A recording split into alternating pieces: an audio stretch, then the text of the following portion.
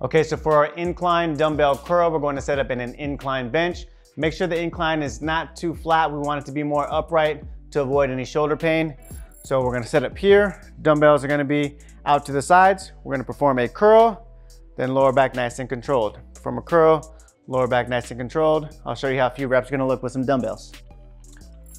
So we're here, shoulders are back. I have a good stretch in my shoulders and in my biceps. I'm gonna curl up, lower back down. Notice I start with my palms facing each other. As I curl, my palms rotate up, then lower back down controlled. That's gonna be the incline dumbbell curl.